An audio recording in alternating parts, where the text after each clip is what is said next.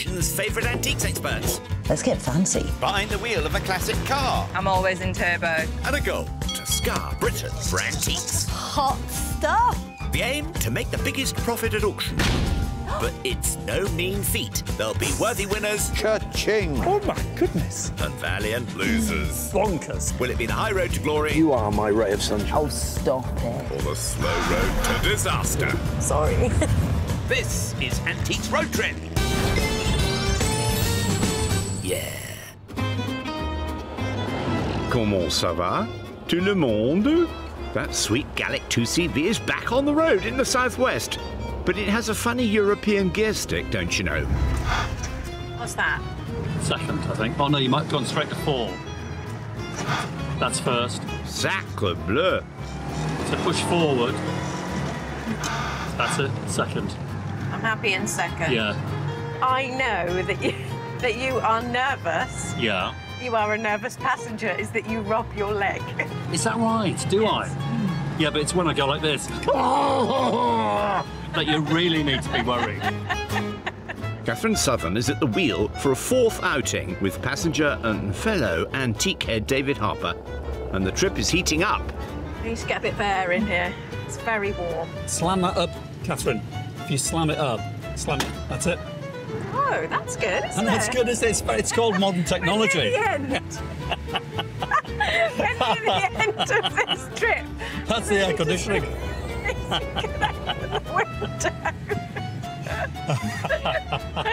Oh, God, I am hopeless. Ah, mon petit chou à la crème. Last time, they were model experts. Give me a smile, baby. Why? I knew she'd go. David, you're an idiot. They picked up only the choicest things. It's cracked. David revealed some of his many talents. I can juggle. And we were kept on the edge of our seats. It's going to jump out. Oh, fox. Excellent. Do you want to win this time, David? Well, of course I do. You can't lie about it. Would it upset you if I win?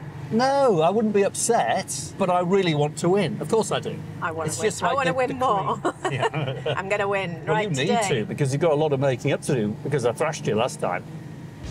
It's true. Catherine's original £200 has now grown to £290 and 2p. But David garnered a rather impressive £385.42. The pair, of course, are rivals of old. But how well do they really know each other? Do you have a middle name? I do, Louise. You can't really make a nickname out of Louise. My middle name is Kingsley. Kingsley? Yeah, don't pull a face when you say it. Kingsley? Yes. That's a strange one. Why is it strange? Well, I've never heard of it before. Oh, Kingsley. there you go then. It's different, isn't it? So my nickname at home was Kings. Kingsy. No, I've just told you what my nickname was. It was... Don't change my nickname. It was Kings. Kings. OK. Oh, I bet you love that, being all very royal. Having set out in Kent, our experts are motoring along the south coast to the West Country before their final reckoning in Trowbridge. King David. King No, David. Kings. Kings. Kings. Our antiques royalty will process to Tavistock today, calling first at Bournemouth, blessed with tourist attractions and sandy beaches, drawing 5 million visitors every year. There will quite possibly be ice cream later. Mine's a 99, by the way. Ooh. But first, they'll be swimming in antiques at the Den, with plenty of potential finds to help keep them afloat. This place is filled with the wares of 100 dealers, and James is at the helm today. Oh, and that's Carlos. Go on, get lost. It would be so easy to amongst all these aisles. Well, she's upbeat this morning.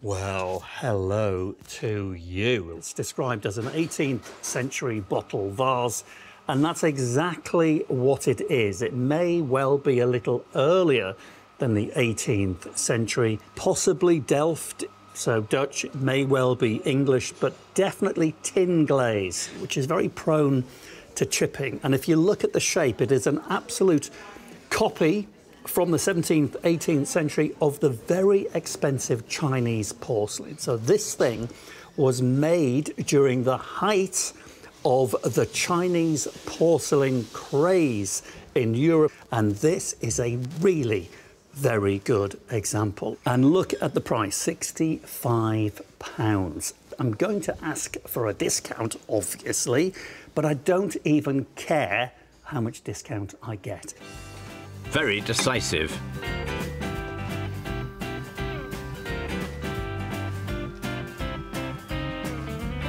Any more for any more? Catherine? That's interesting. Letter racks.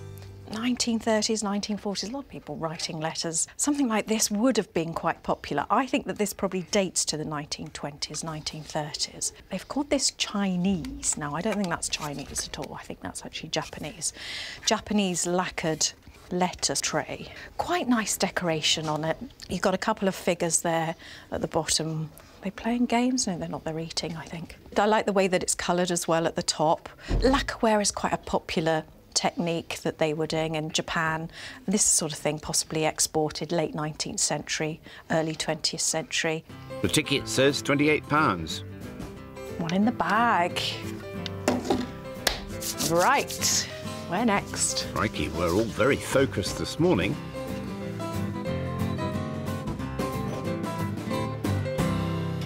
The clock is ticking, though. Now there's something that is not strictly speaking an antique. So it's a stylised and relatively modern cat. So 1960s, 1970s. I adore handmade, craftsman-made pieces. The marks in the clay where it's been cut and it's been trimmed, finger marks where it's been shaped, all evidence of just something that has been beautifully handmade.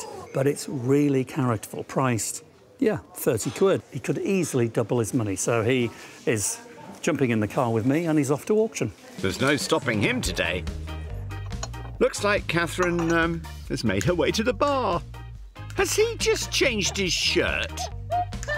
Get yourself a garland, get it on. Lovely, lovely. What are we going to have? Cocktail? Yes. Can you do any cocktail? I can do anything, but you look like a... Plonker? Well, yes, yes. You look rather stupid. Steady. You look like a kind of pina colada type man. What's it? I can do cocktail. I think she's had a few already. Yeah, what do you think? Oh, I think Got the look moves? amazing. You are amazing. Don't let anybody tell you you're not. I can't remember what was in here. You better go and get your cash to pay for this. I'm not paying for this experience. Did I just hallucinate that? On a more sober note, time for David to secure that cat and the Delft vase. Funky cat, 1960s, 70s. Very nice thing. Priced at £30. I want him, no negotiating. That's fair. Good. Now then, what about the 18th century, or even possibly a little earlier? It's a lovely thing. Bottle vase. What is the best price? I can do 50 on it. 50 is fine. I don't want any more discount than that, so I owe you 80. Yeah. 80 down and £305 left in his piggy. And off he goes. The cat and the vase will follow to auction. Now, back to the erstwhile barmaid. Oriental theme going on.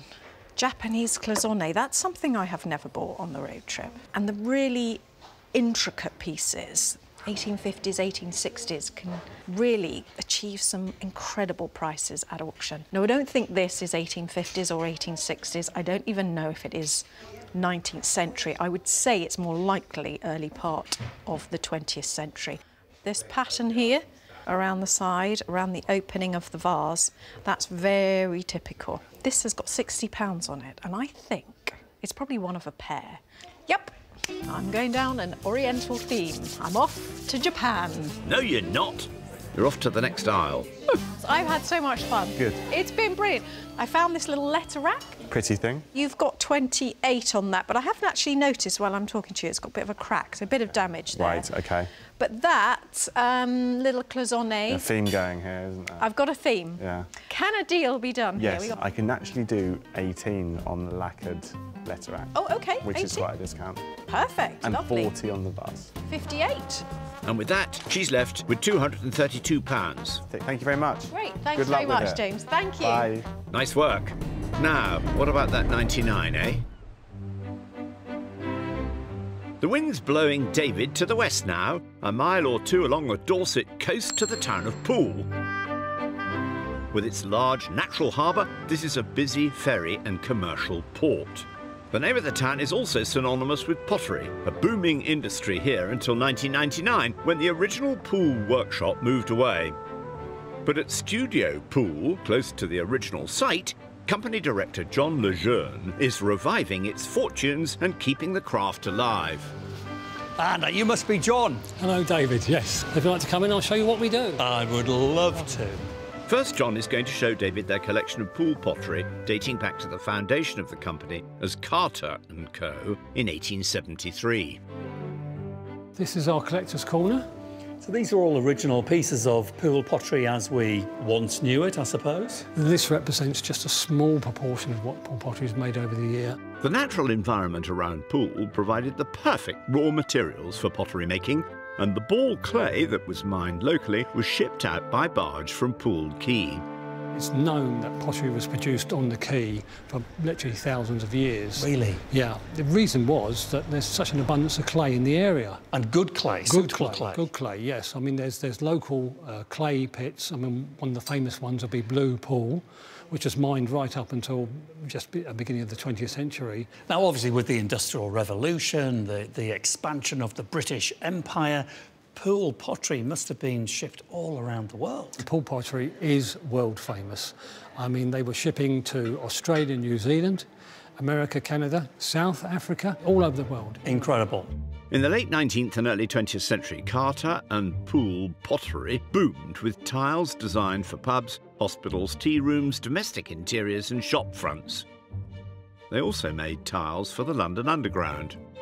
So the next time I jump on the tube in London, Yeah. I'm very likely to be... I always admire the older stations. Yeah. I'm very likely to see some Poole You are pottery on the indeed. wall. No, indeed, yes. I didn't know that. Yes.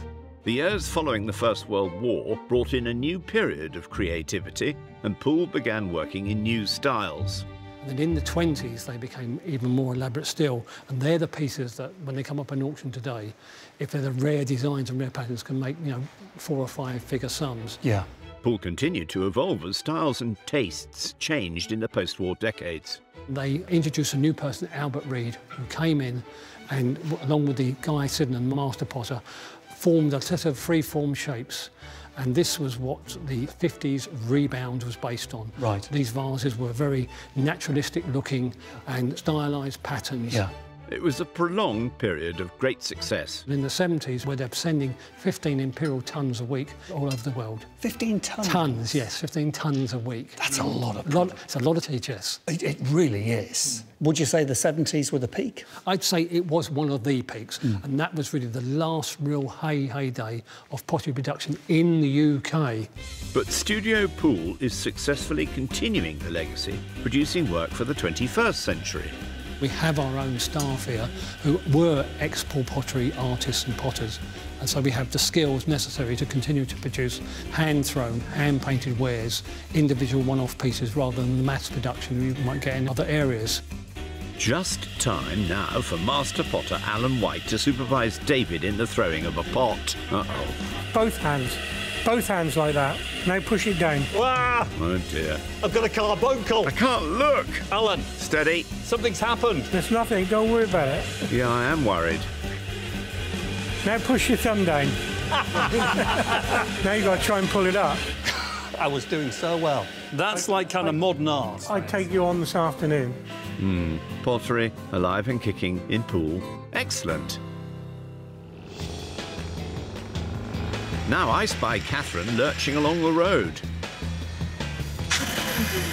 Oh, I'm saying nothing. Sorry. That was a crunch. Mind that clutch. she's headed southwest to Wareham, a bonny market town sitting between the rivers Froome and Piddle. The Piddle is neither puddle nor pool, but it does flow there. Yesterday's collectibles is her final emporium today. Now, that's a cute shop front. Perfect parking. Just like the driving, eh? The shop is bijou, and I mean daintily proportioned and packed full of potentially precious things. Is that vintage pool I see on those shelves? Millie is keeping shop today. Is that more pool? Gosh. That's rather nice. Little easel back travelling clock. Easel back because this literally folds nice and flat down like a photo frame or like a picture with this lovely pink guilloche enamel surround. This is 20s, 30s. Now I always say don't buy damaged enamel, and that has got a little bit of damage there, and once it is really broken like that, it can actually spread and it could easily flick up here and damage the rest of it, but that actually is not bad. I think really probably because it's a pale pink colour, I think had it been a vibrant green or blue it would be more noticeable, but as it's the pink it's not too bad. Got 159 on it. That's a possibility. 159? That's a lot of money. Anything else? Ooh. Shiny things galore, look. Something slightly more contemporary. Bit of Scandinavian silver and enamel brooch. Okay, so I should see a nice... So there's a mark on here for 925, so that's a silver mark. And then there is a cross... Oh, there's a cross mark on it. The mark is for Norwegian Axel Holmsen, who founded his workshop in 1932, creating silver jewellery in a Nordic modernist style. What does it say on the label? It just says £49. I might go and have a chat with Millie and see if we can do something on these two. Good idea. Millie. I have picked up two quite similar items in their materials. I've got a bit of silver and enamel. Lovely. I wonder if I could make you an offer on this. It has got 159 on the ticket. Yeah. But there is a bit of damage there. I wonder if I could offer 85 on that. Yeah, we'll go for that. And then how does 25 sound on that? Yeah, that's fine. £110, is that okay? Thank you. Very generous discounts, thank you, Millie. And she still has £122 left. Thank you very much. Thank you. Hope that brooch doesn't disappear into the seat. Ha! Time to pick up David and call it a day.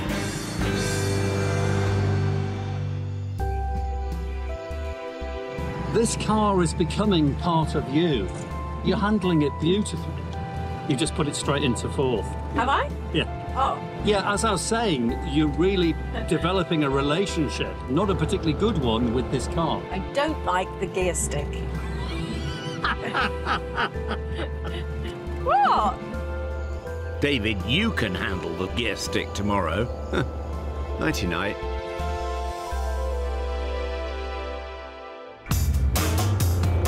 And before you can say Vive la France, they're back on the road. I love mornings. Don't you love mornings? Oh, not as much as you. I know you're not a morning person. I love that. I love being with people who are not morning people on a morning. So you can be all, Yeah, I can be jolly and really irritating. Yeah, you are irritating at the moment. Really, I'm irritating, all right. Moving swiftly along. Time for show and tell. Take a look at him. What is that? It's called a cat. I heard something meowing down the bottom there. That's rubbish. Meow! What should we call him? Lucky.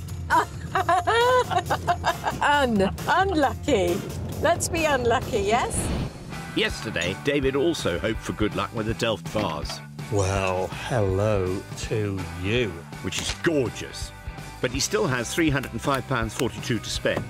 Catherine went for things small and decorative, an enamel clock, That's rather nice. a cloisonné vase, a Scandinavian brooch, and a letter rack. So she's left with £122 2p. On we go. Day 2 in Dorset. But can you sense the sea? Because I can.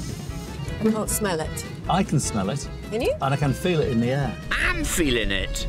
I'm getting in touch with my Celtic roots, because the Celts were big worshippers of nature. Yeah, they were, but I can't feel the sea. Can't feel the air, I the can sea feel air. it. Absolutely feel it. That's lethal, that window, isn't it? Well, being French, it's like guillotine. Guillotine. Ah, yeah, no, it is. Yeah. Chops your arm off. Mon Dieu.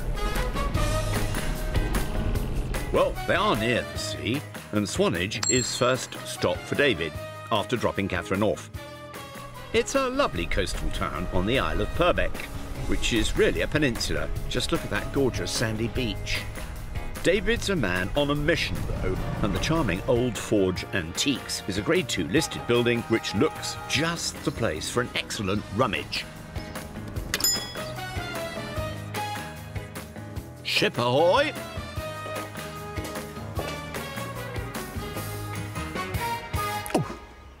Blink.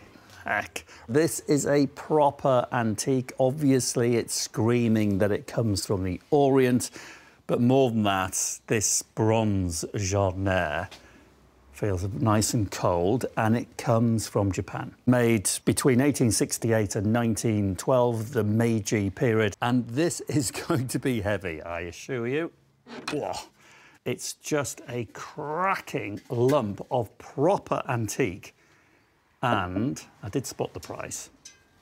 This is the best bit, priced at £60. And yes, it's a proper antique and it even sounds like one. Here we go, yet again, it's going to ring like a bell.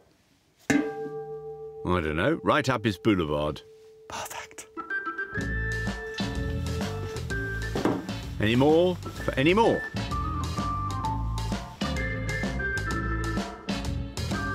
Jeepers creepers. That looks very rare to me. Let's have a look. This little miniature garden set is mind-bendingly fascinating to me. We've got a fabulous summer house at the back here. We've even got band members here. But I'm going to pick up an example of one of the groups of people and just have a look at the quality of this thing. So we've got a mother and children with a little baby in a pram. Look at the fashion. This is absolutely early Victorian, probably 1840, 1850. So the quality is just fantastic. No maker's mark. This, I think, is continental. Very likely to be German, priced at £70. There we have it. So a great collector's piece. And I think that stands a cracking chance of making a cracking profit in auction. Possibly risky.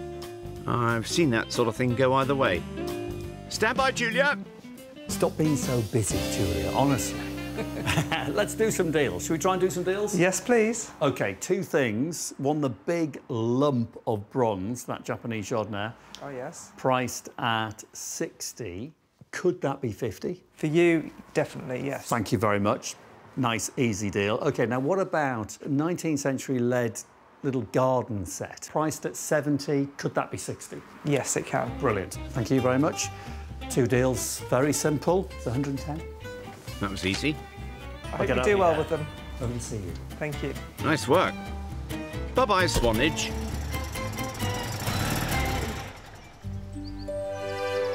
An hour away along the Jurassic coast is the town of Weymouth. Its harbour nestling in a sheltered bay, looking peaceful today as Catherine makes her way to town. But she's on the warpath. Local history enthusiast John Dixon is ready and waiting. Good morning, Catherine. Welcome to Weymouth. To tell her about a battle which raged here 4 centuries ago, shaping the very future of the nation. Look at you, you look incredible. But I'm guessing that's not your normal outfit. No, what you see me wearing today is a costume from the 1640s, the time of the English Civil War. I have a costume for you to wear as well if you'd like to join me. OK, right, go on then. When in Rome and all that. Well, hello, good wife Southern. In the early 17th century, all the kingdoms of the British Isles were riven with political and religious conflict. In 1642, there began what has come to be known as the English Civil War, or the English Revolution. King Charles I believed that he was appointed by God. Therefore, he didn't need to rule with the use of Parliament. And there were power struggles over religion, outcries over his economic policies. And then war broke out.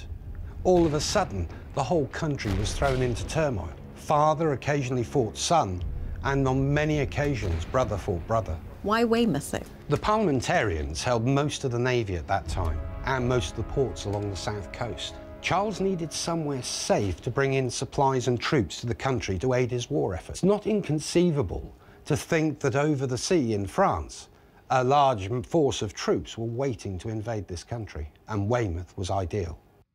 Royalist sympathisers in the town hatched a plan to aid the King's army to take control of the ports of Weymouth and Melcombe. This was the Crab Church conspiracy, and it might have succeeded had it not been discovered by Colonel William Sydenham, commander of the parliamentary garrison. 6,000 royalist troops were lured into a trap and faced with a bloody assault by the smaller force. He managed to take a large force and funnel them into a narrow front, so that as the muskets fired and the cannons roared, the cannonball would penetrate deeper into the ranks, causing far greater casualties than if they'd been spread wide apart. It was a brutal, brutal battle. And how long did it go on for?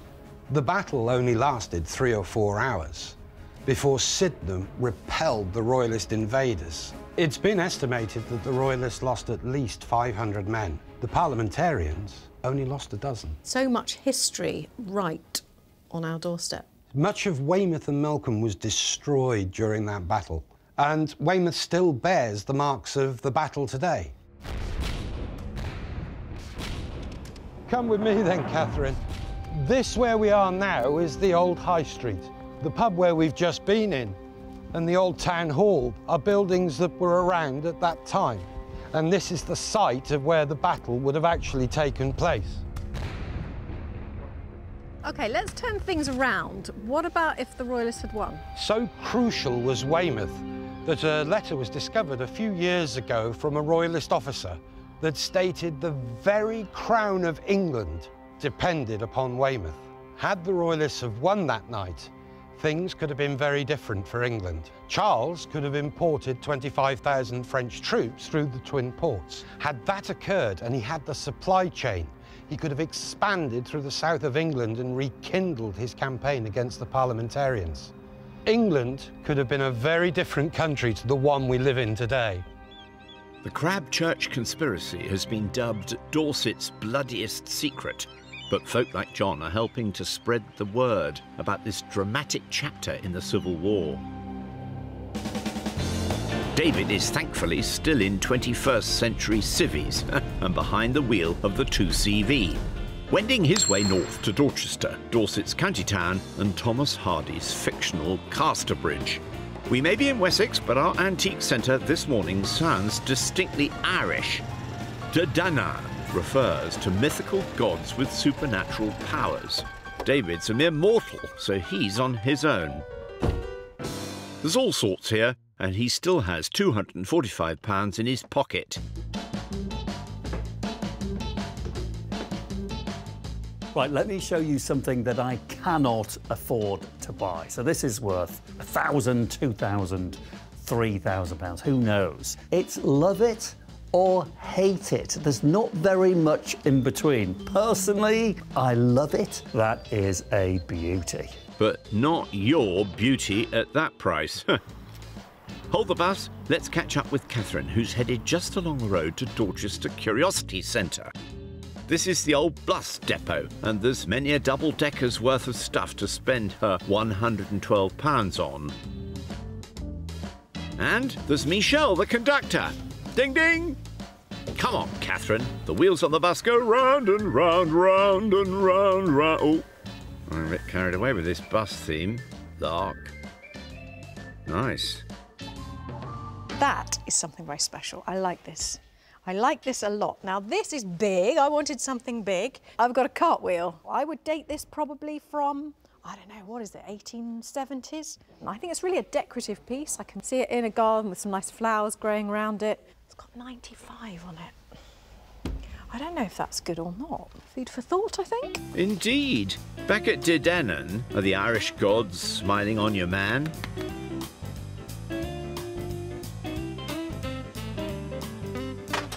Wowza.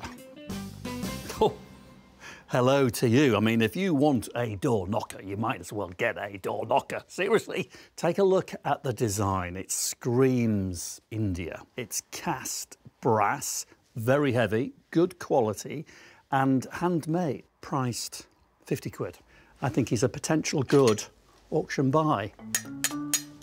Simon's the dealer in the snazzy hat. Simon. Ah, David. Good to see you. And you, sir. Now then, do you know that brass, funky Indian door knocker of yours? Oh, early 20th century. Do you think it is? I think so. It's not expensive at 50 quid, but can you do it a little bit better? Given its uniqueness. Not much. I can let you take it for 45 if that Take a sounds fiver off, that'll do. acceptable to you. That will do me. Yeah. OK, I'll leave you 45 quid. Lovely. I'll go and grab the knocker. Thanks a lot. Thanks very much. Cheers. Nice doing business. With £200 and some loose change left, he's off. Right, now, has Catherine done any cartwheels or bought any old iron?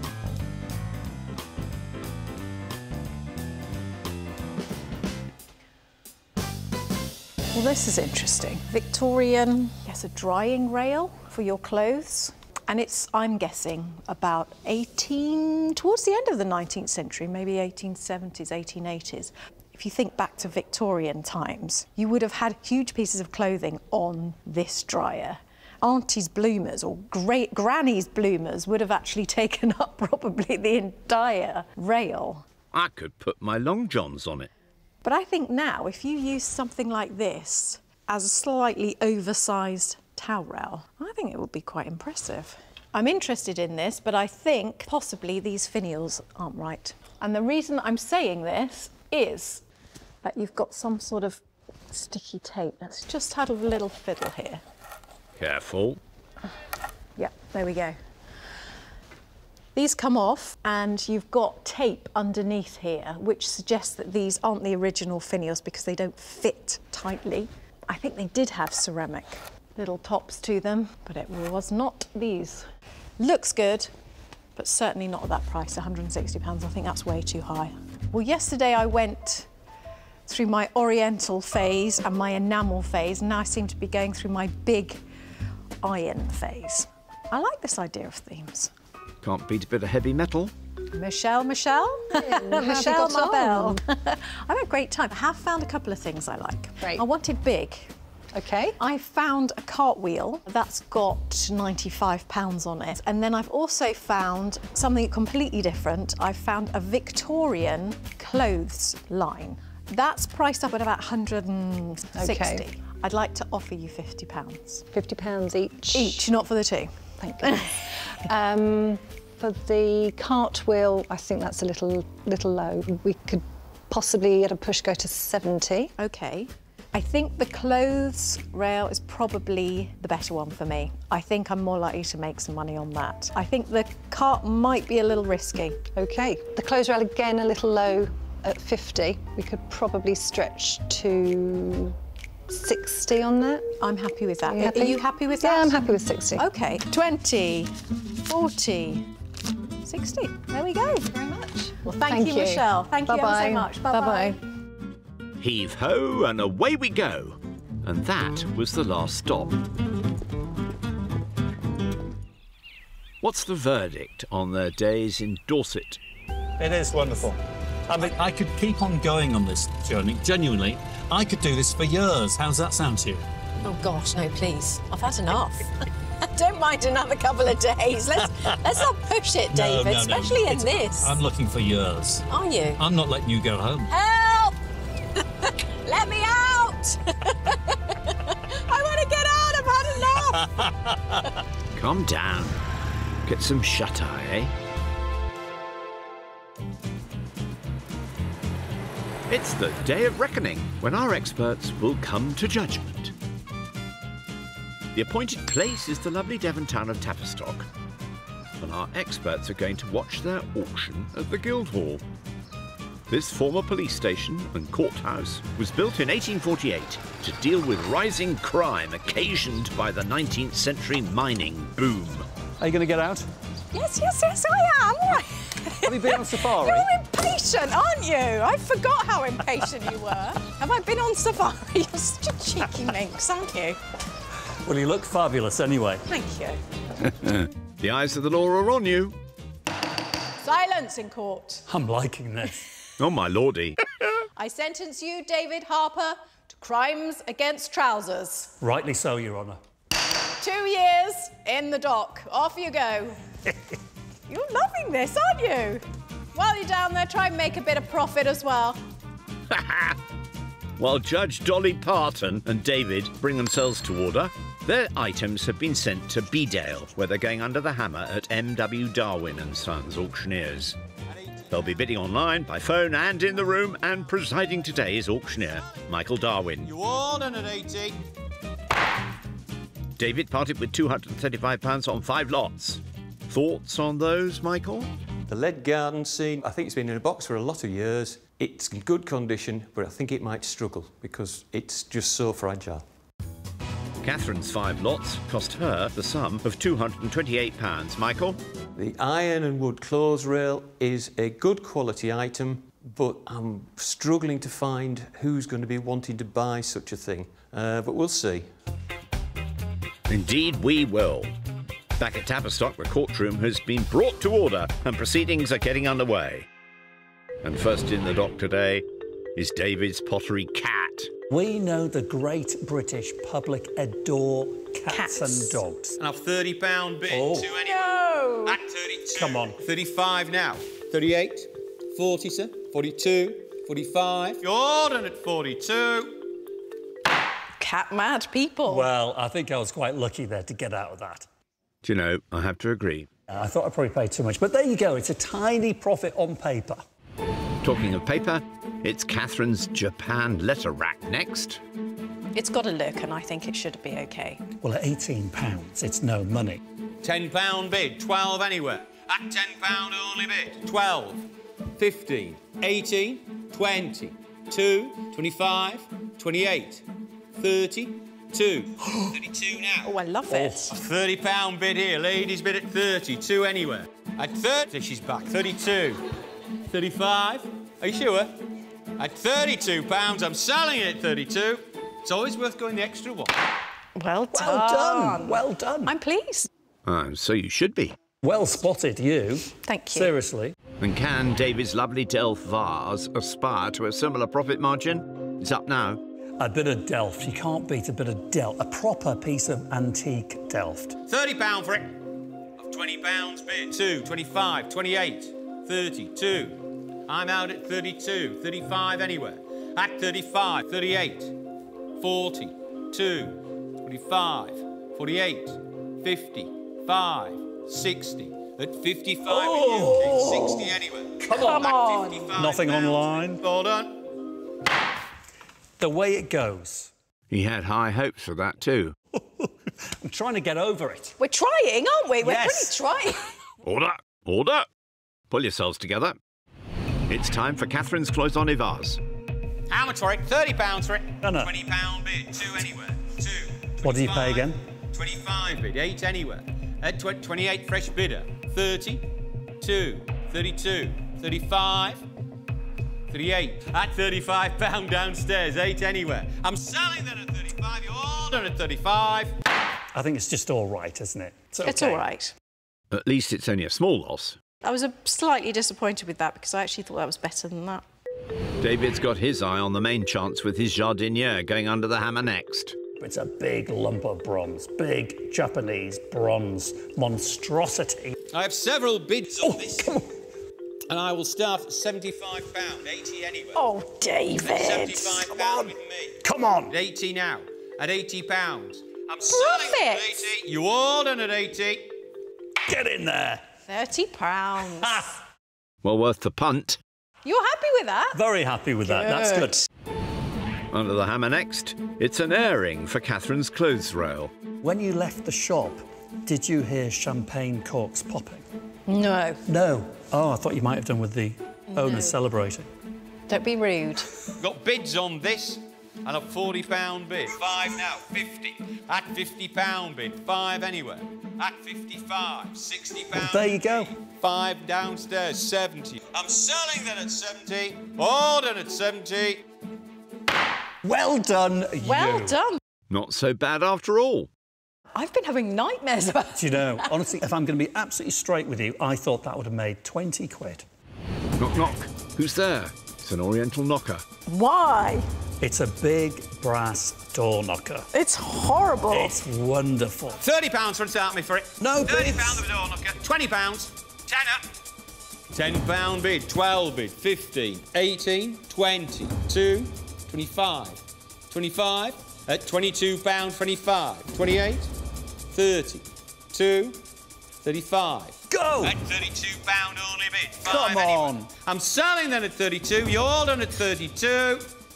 The world has gone bonkers. No, it just isn't interested in your old knocker. I don't know what to say about that one, actually.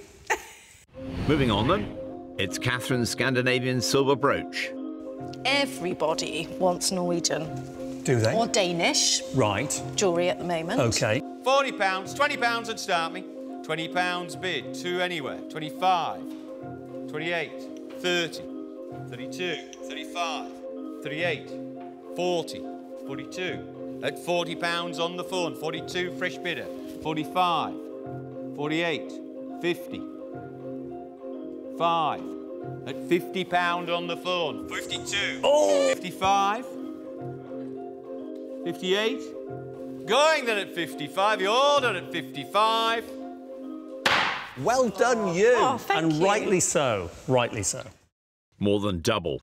Excellent. No, that was really good, and worth every penny. Oh, well, thanks, David. Yeah. Let's see if David's last lot, the lead miniature garden scene, has a good chance. How much of that one? I've got bids on here. Come on. Come on. And I've £25 bid, 8 anywhere. At £25 only bid. At £25 bid, 8 now, 30. No. I'm selling that at 30, you all done at 30. You can almost hear the expert weeping, can't you? You can see him weeping. We feel your pain. And the little people were sweet. I really thought that was going to potentially fly. Yeah. I really did. But there you go. That's just the way it moves, isn't it? Well, time fairly moves too. And last up is Catherine's silver and enamel timepiece. I've got bids on this and a £40 bid. Go on, then. At 42, 45, 48, 50, 5. I'm out at 55. He's out. 60 anywhere. At 60 fresh bidder. 5. 70, sir. 5. At £70 with you, sir. 5 anywhere. No. At £70 No. only bid the clock. At £70 bid 5 is back again. At sure. At £75, I'm selling it then at 75. All done. Oh. Oh, bless you. You don't mean that. I know I don't. I've been completely insincere. I'm not. That's a shame. I don't know who's come out of this best, actually, because... Or worse. Hey, let me enlighten you. David made just a little more than he lost and ends up this time after auction costs with a new total of £346.40. However, Catherine made the most profit and is the winner this time with the princely sum after sale room fees of £280.96p. Well done, my lord. Come on, then. Ready again, next one. Another one bites the dust. Last chance. Next time, it's the last leg. Hello, Dolly. Oh, my goodness me. And, hello, Dolly. It's a fetish doll. Bridges are crossed. It's remarkable. Scores are settled. David! And the road trip steams on. Incredible.